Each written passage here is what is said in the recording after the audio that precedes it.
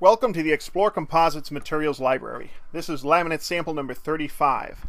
It's vacuum bagged e-glass and epoxy on a plastic honeycomb core. And this is what the panel looks like.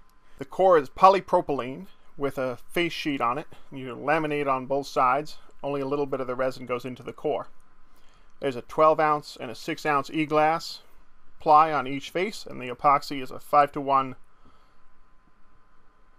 And here, something I like to do, doing a wet layup, just to make sure I've got everything sorted before I go mixing the resin, putting the bag down and then stacking everything in reverse.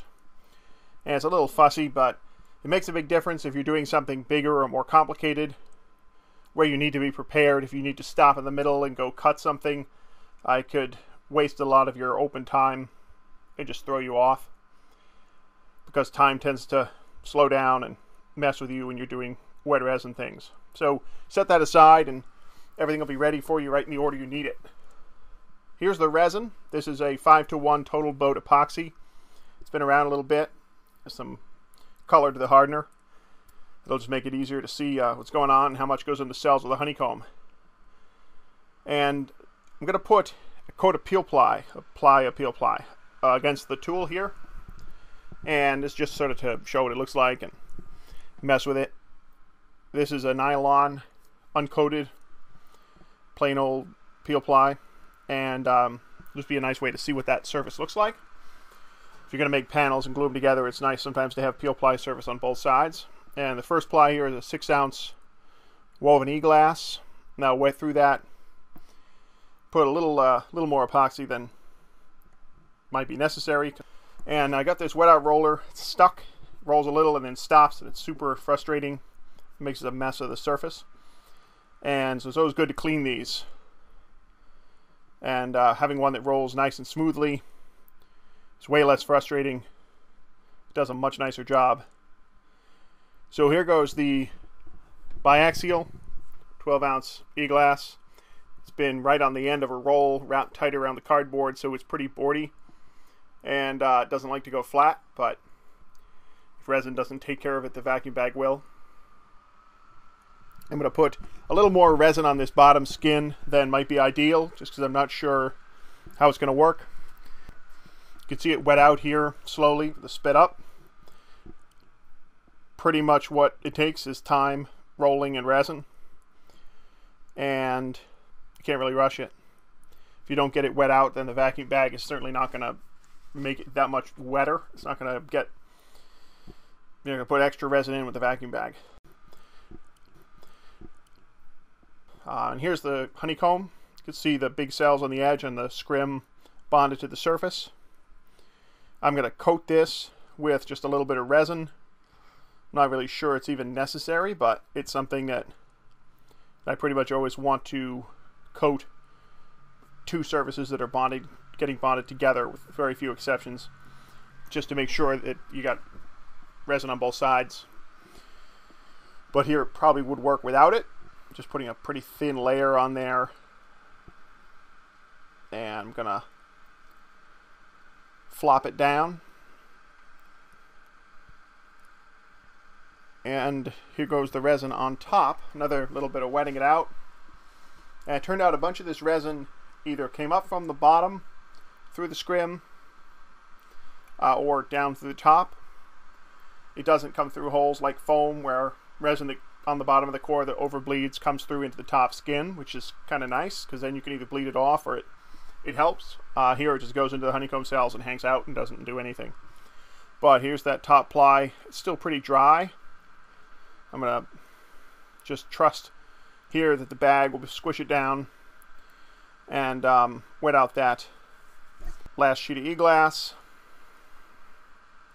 and throw on the peel ply. This is polyester peel ply on this side, and it doesn't look very wet, but if you put a finger down hard on it and you see resin, there's no dry under your finger, it kind of pools in your fingerprint, and that means you've got probably enough. So there's a P3 release film and this breather. Now I've made a bit of a mess off where I was putting my pot on the side there, And it's really important to clean up that resin before you go trying to put the bag down, because the sealant tape will absolutely not stick to the resin. And once you get resin on the sealant tape, it's a total mess. So here I put down that masking tape around the perimeter just to make sure I have a clean landing zone for the sealant tape. And in this case, it was really useful, because even once you've wiped up the resin with acetone or something like that, still there's residue, and it just makes it awfully frustrating. So for my vacuum fitting here, it's just a piece of infusion hose with some mesh wrapped around it. You can wrap breather around it too. I want to make sure to keep that off the part, because the bag will definitely push that in and make a mess of your surface. Here comes the bag, a little bit of vacuum, pulling it down. I'm not going to put too much vacuum on this initially, and we'll just get it there, and then maybe a little later on I'll bring it up to about 15 inches of mercury, which is about halfway, just to see what happens. But for something like this, you typically wouldn't need much vacuum. And here it is all laid up. It's on a warm table. It's about 85F. And I'll just let this sit here until it cures. You can see the resin bleed through in a nice pattern. And now, before I walk away, I'm going to clean off my wet out roller so that I don't get what I had when I first started, cleaning off the mantle that it rolls on and making sure there's no resin inside the barrel of that bubble popping end. So coming back the next day, here I am. I've got a nice bleed on there, not too much resin, but enough. It's uniform. And I'm going to peel this up and have a look at what we got. Got a wedge under there. Try not to cut myself. And you can see the peel ply on there, and the surface looks pretty nice.